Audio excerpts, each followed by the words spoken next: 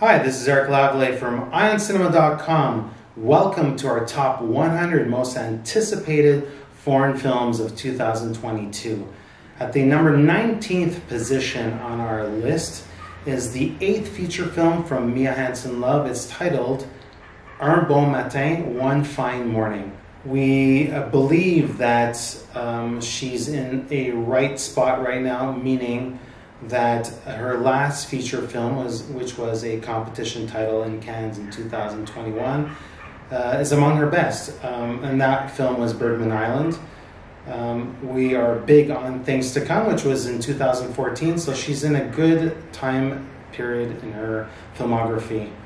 Of course, she's known for All Is Forgiven, Father of My Children in 2007, that was in the Un Regard section, Goodbye First Love, Eden, and the TIFF title Maya in 2016, when Mia Hansen-Løve actually went to well outside her country to film a personal story.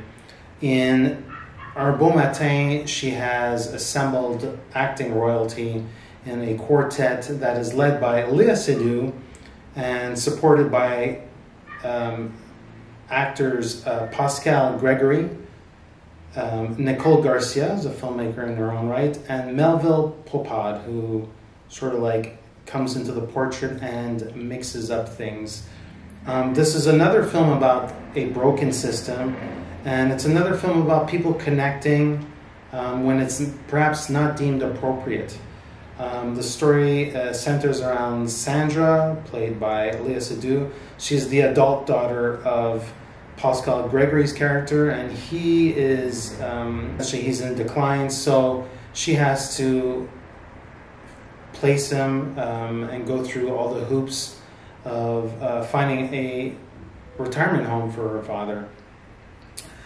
During the course of that journey, she meets up with unexpectedly with somebody from her past, and that's where a pending affair occurs. Now, much like her last feature, this too was filmed in two different stages. So she filmed this past summer in 2021, and the second part just concluded filmmaking. I think it was around the December period. So it's a two-parter. Again, this is in Paris.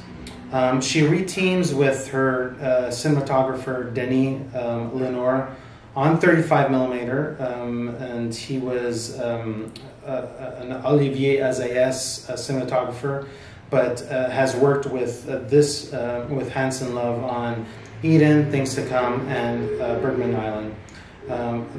This is one of Mubi's. Mubi is getting into the production game, and this is one project that they are participating on, and we have regular partners in David, Thion, and Philippe Martin. Those guys are producing this project. We figured that this might be less poetic and much more of a talkie piece, but we could very much see Seydoux in isolated moments, and obviously, you know, feeling the weight and the pressure and the burden of going into a new direction in her love life, but also having to deal with all these external factors. For a prediction for this piece, we firmly believe that Mia Hansen-Løve will return to the competition, vying for the Palme d'Or. Hey, this is Eric from IONCINEMA.com. If you want to support us, subscribe below. For more reviews, interviews, film festival coverage from Sundance, Cannes, Toronto, you want to check out these guys on this side.